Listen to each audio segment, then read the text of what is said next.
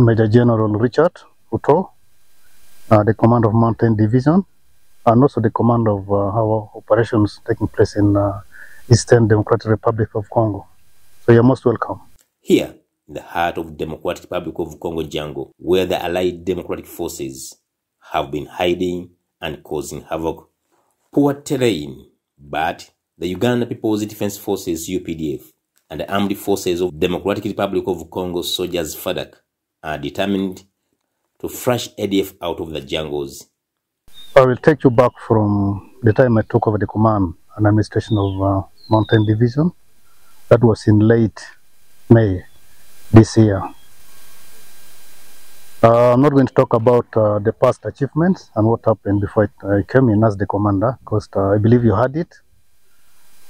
I started operating in June, and this is October, so I'm about 3, and this is the 4th month. The operations have been very successful.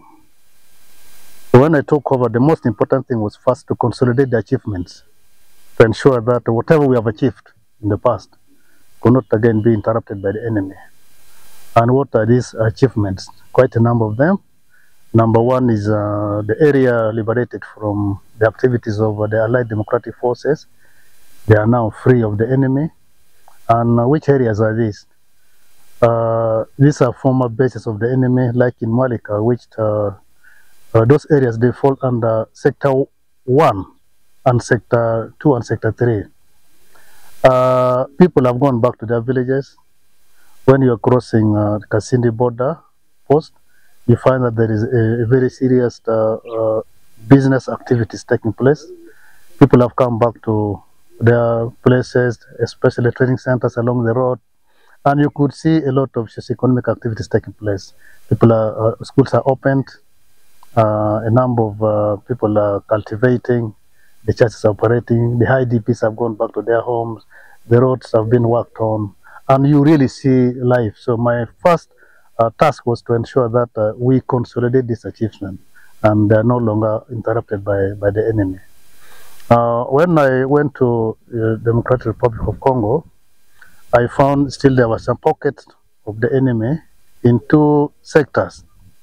Sector 1 and Sector 3, they were now free of the enemy, because when they were defeated in the previous operations, they ran to Sector 2 and Sector 4. So my biggest task was now to ensure that they are defeated from those sectors, which we did. By August, we did not have any enemy presence in Sector 2. When I talk of Sector 2, what am I referring to?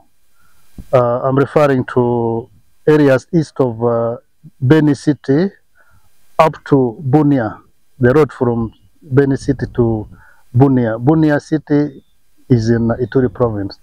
So the whole of eastern part of that area does not have any enemy groups as I talk now. And these are the areas that are directly bordering Uganda.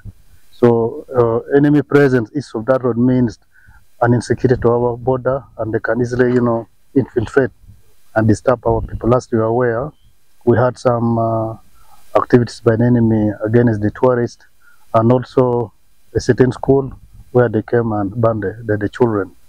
So after clearing them from Sector 2, we had to go to Sector 4. Currently, as I talk, we don't have any enemy groups in Sector 4. These are the western areas of Beni, Bunia, and then Beni Mombasa. It's like a triangle. Where did they go? They moved in 2 groups. One group crossed Mombasa, Ituri Road. They are now heading north, further north, And from further north, what will be the next destination, I don't know. Maybe they will go to Garamba, where we were in those days looking for the lost registered army of Joseph Kony, which operated in northern Uganda for more than 2 decades. And then another group has moved down south, very far from our area of responsibility. And those areas are now even nearing the eastern part of Kisangani province. So you could see that most of the areas that used to be under the Allied Democratic Forces are now free. So these are some of the achievements that we have done. And in the process, we have rescued a number of abductees. These are women and other citizens from the region who were abducted by the enemy. Right now, as I talk, I have more than 50 in my headquarters here. Some of them are from the neighboring countries, like there is a lady from Tanzania. There's also another lady from Burundi. And there are also children born in captivity. These are the children of the rebels. We also have them here. Some of them are orphans, some of them, their parents remained in the bush. So we have them here. And in the process, definitely we acquired a number of guns, which we have them. I'm not proud to talk about the enemy's killed, because some of them, if there was a way of making them come out, that would be very good. And we have also captured quite a number of equipment. These are the materials they use for making improvised explosive devices, solars, useless luggages. These are their personal belongings. And people are now going back to those areas which used to be under the enemy. And you could see life is coming back to those places. Maybe in future we can take you to some of those places and you witness and see what is happening. So the joint operations with the forces of the DRC is going on very well, and the direction is very clear. The enemy is now degraded. The capacity to fight the joint forces has been reduced. However, they still remain a big threat because this is a terrorist group and they mainly kill the populations. You could have seen how they have been killing some civilians, beheading some people just to make that propaganda war, and that is what is happening. And the ADF is no longer a Ugandan thing, because some of the fighters from the region is now a regional problem. So while we are there to fight them, it's also something that the region should come in and we ensure that they are defeated once and for all. I think briefly this is what I could tell you as far as our achievements are concerned.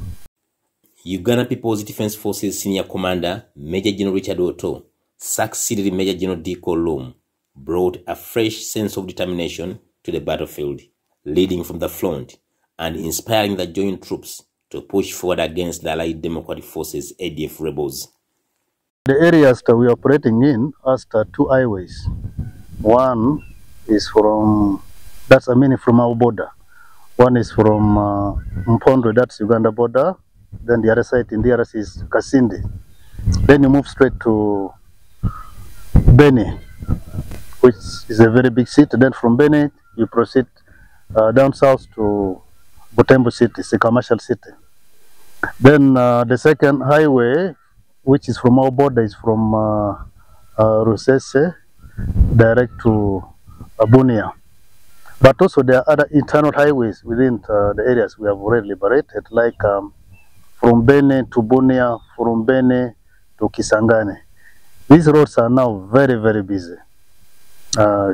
If you go there, you will be surprised by the number of commercial vehicles are traveling, taking goods, transporting the local goods produced within the country, including these agricultural products.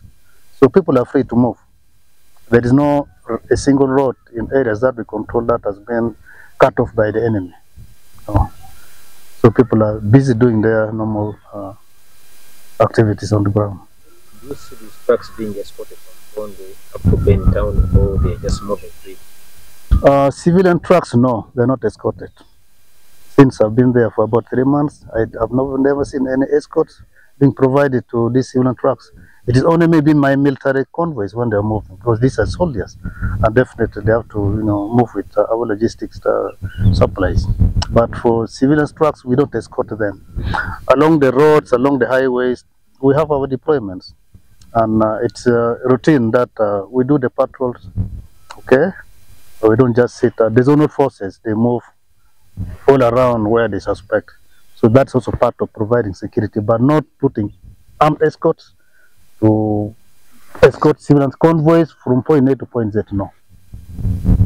Your message to our business personalities in Kampala who are coming, because Congo is now this hub for most of Africa. Already they are moving, and I think they're doing well in their businesses. They move even at night. There is no problem. We have not had any complaints from our people, both the Congolese and the Ugandan traders. So I would encourage them that as they do their businesses, let them be security conscious. We have the UPDF deployed along the highways.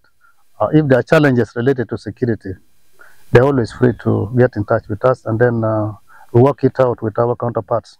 That's within the joint forces, and we see how to mitigate those challenges. But I would encourage them to continue doing their businesses, of course, with discipline, and it should be strictly business, not diverted to do other political activities. This is the challenge now, because when you are following a group, they are mixed up.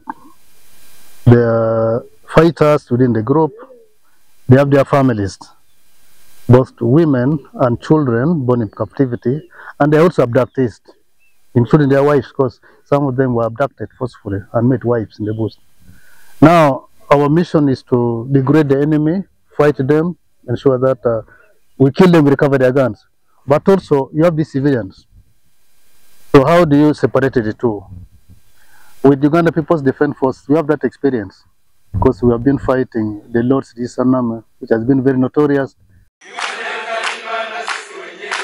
This is Maj.Gen.Richard Otto's determination and new dimension to Operation Shujaa, the war against ADF. The outcome is viable, and the joint military operations between UPDF and FARDC forces aim to contribute to the broader goal.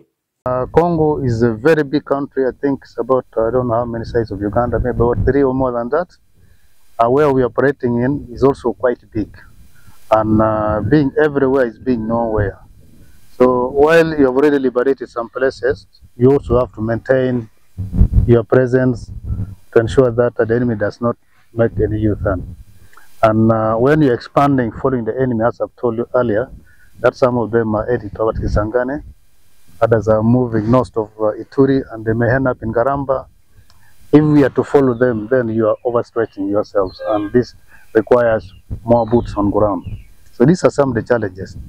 And when it comes to the population, they are very good with us, but now rescuing the abductees, as I've already explained before, it remains a big challenge, because what do we have to bring back on table?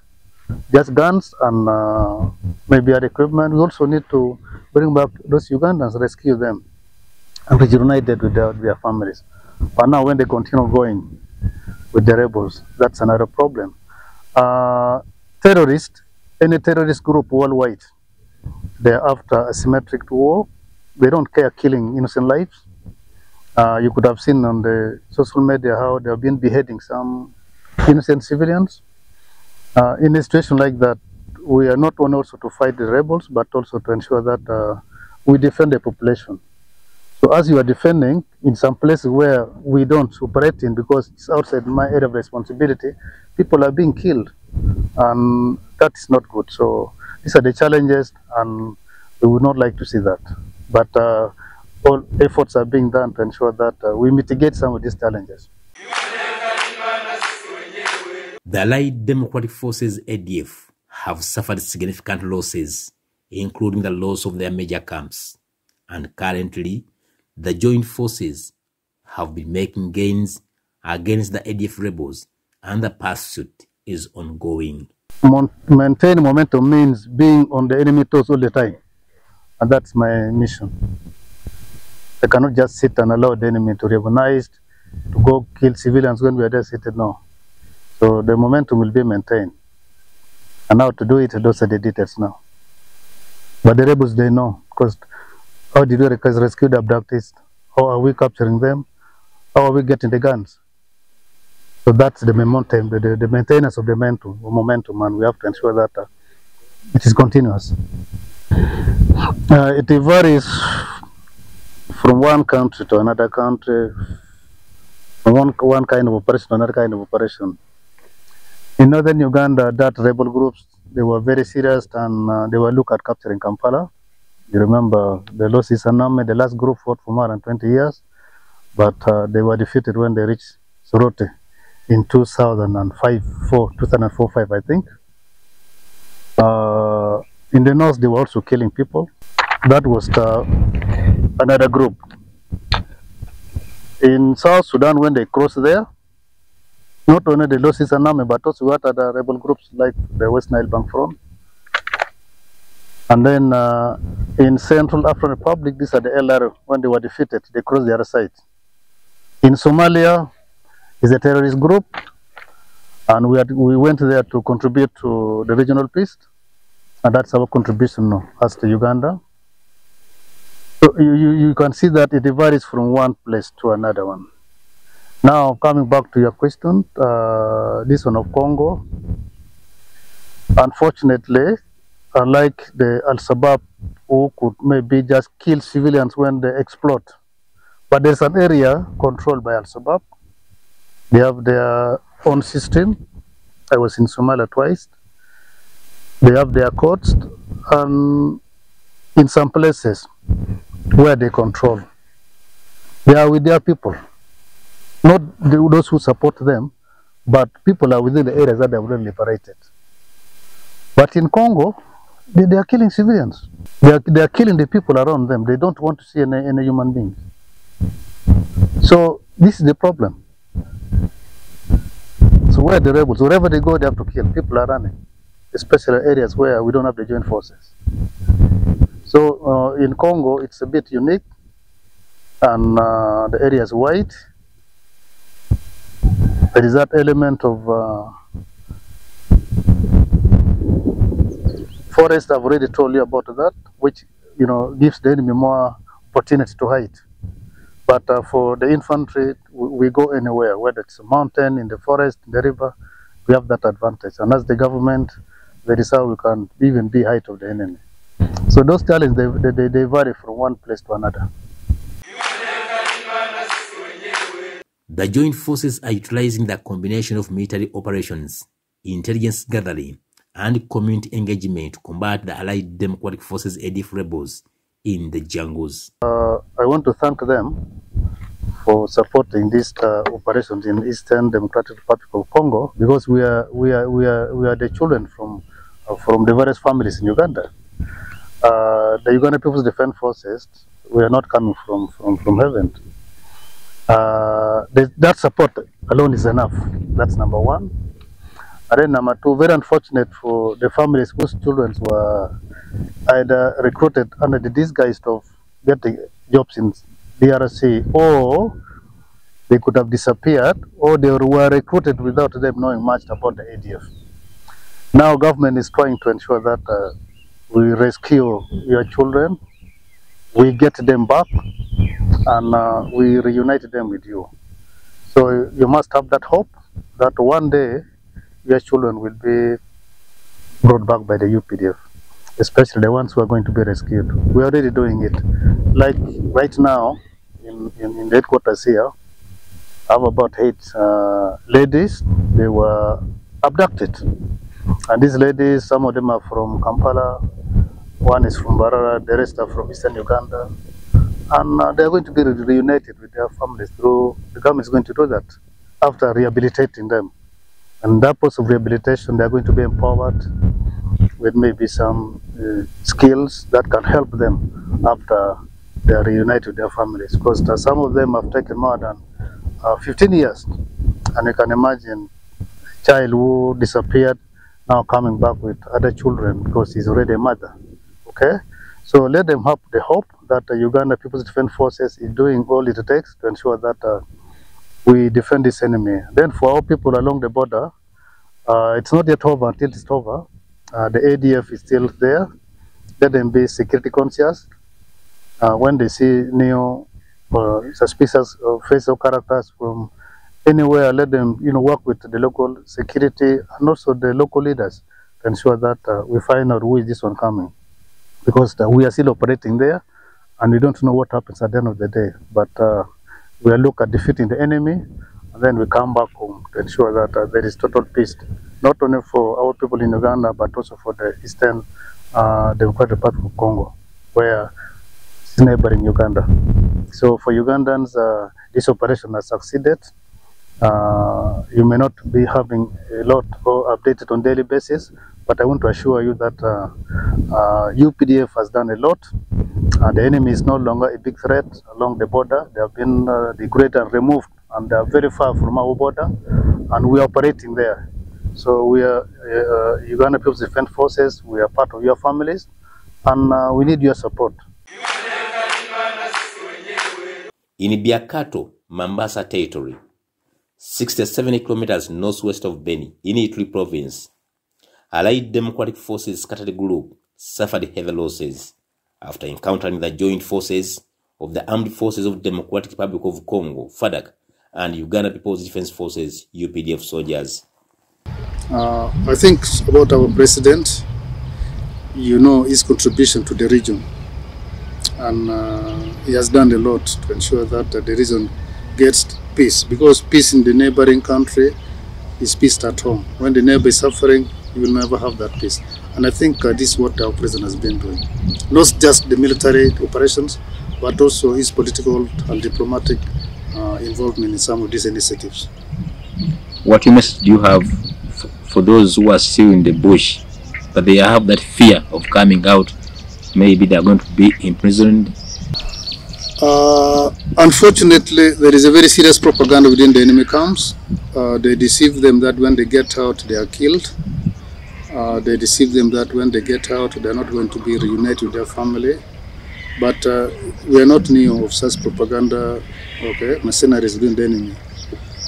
The ones who are already with us, they can testify.